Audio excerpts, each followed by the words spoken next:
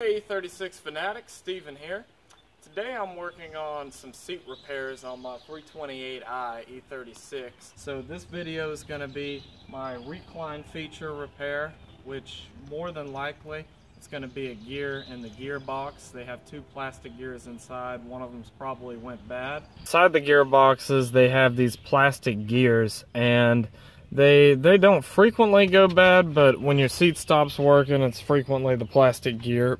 And what you'll see is it's broken into like 100 pieces and shattered into little bits. And it just does this over time. And one good way to tell, oh, there's my puppy. You can hear the motor whirring, but it's not doing anything. And of course, this is my recliner. My recline's not working at all at this point. So I've actually done this repair before on this same seat, and I'm probably replacing the exact same gear. I would highly recommend not going on eBay and getting the really cheap one for like $8, because the quality is not as good. Because like I said, I just replaced this like 2 years ago, so I'm not very happy. First thing you're gonna do is you should have buttons or caps over your bolts over here. You're gonna want to push your seat all the way back until you can see these bolts. Like I said, they probably got a cap on and you just pop off with a screwdriver. These nuts are 5/8 or 16 millimeter, either one, and just loosen them up and get the nut off. And you got one on each end. Okay, so I got both nuts out now. Go ahead and scoot it all the way up until you can see the front.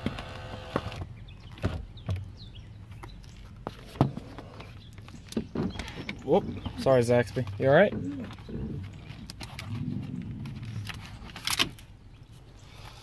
Alright, at this point you should be able to see the two rear bolts. Like I said, they probably got a cap on them. And then the one right here, same size, remove it. Okay, so I picked up the seat. Like I said, all you gotta do is pull out those 4 bolts and the thing comes right out.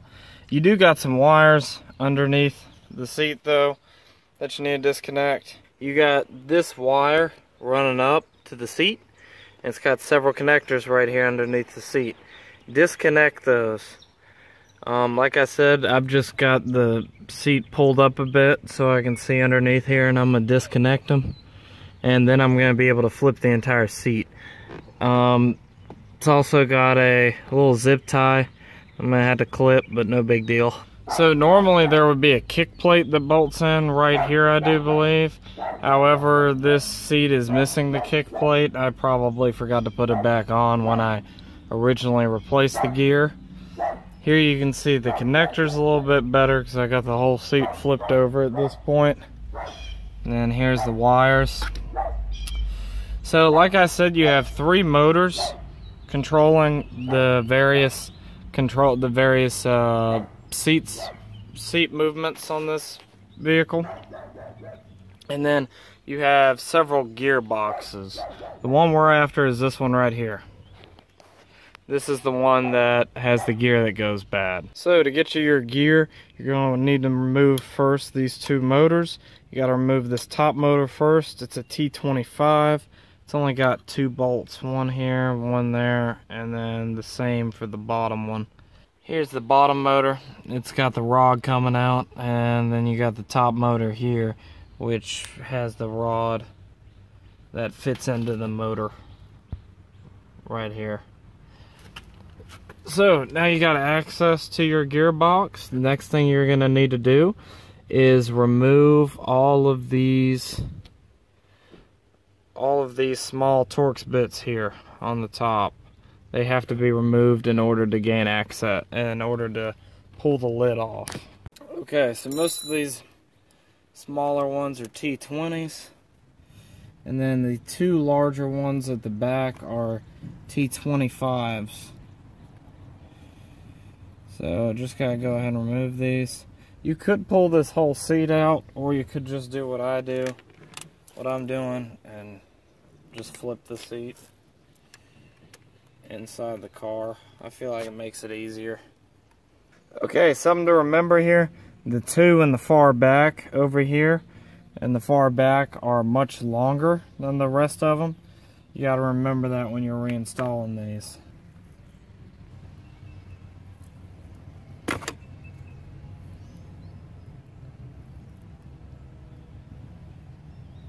Okay, so my gear is not broken into a million pieces, but as you can see, it's missing a good chunk of it right there where it had broken up. So that's my problem. This isn't turning the plastic gear. Plastic gears that stop making contact. So just got to replace that tiny little gear right there and we will be good. Got my new rod and I've got my new gear, my new cat plastic gear. Now when I bought this thing, it actually came with a new rod, so I didn't have to press it on. However, so typically when you buy these things, they're not going to come with a new rod. You have to press it on. It's really not hard to do. I sometimes, the last time I did this, when I do it on another car and I had to press it on, I just took the back side of a wrench that had a rubber part on it, or that was a rubber handle, and I just hit the end of this and pressed it into the gear. The gear has two sides on it. One side is obviously, the holes are bigger than the other side, and it's got like these little flanges that are coming out. That's the side you want to press into. So I got my gearbox out. This is the gear that I actually replaced last time, and that one, if I recall, you don't need to press in. It actually doesn't press into the rod, if I recall correctly. You're going to want to take some grease, and if you really want to go the extra mile, you can pull out all of these pieces right here and you can re-grease them, because I mean, this is like 22-year-old grease right here. So, but I'm not going to do that. So I am just going to I'm just going to grease it real good. So I'm going to go ahead and pop my gear back in.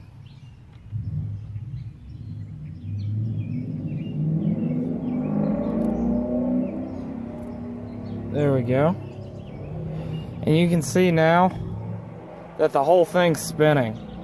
Okay, before, when I was first taking a look at it, it didn't spin at all because the gear was broken. Another repair to do while you're doing this, here's the second gear right here. If this one's gone bad, you know that this one's not going to be that far away from it. So I would go ahead and buy both of these and replace both of them just as preventive maintenance. But if you don't want to, you don't have to. These right here are the rest of the metal gears. And I mean, you can pop them out and re-grease them if you want to. I'm not going to do that, but you can. So it's time to pop back on our cover once everything is back into place, and it is. So the only thing to really remember about putting back on your cover is that you're going to want to remember the two long ones go in the back over here. Alright, now you're going to want to go ahead and put back on your motors.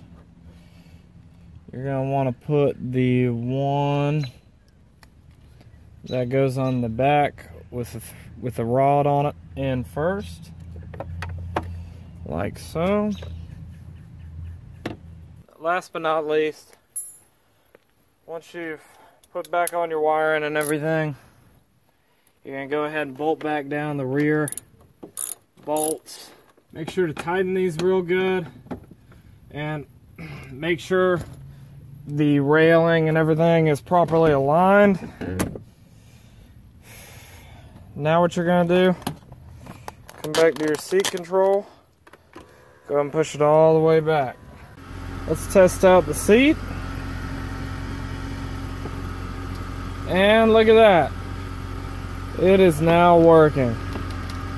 Still really ugly, but at least it works.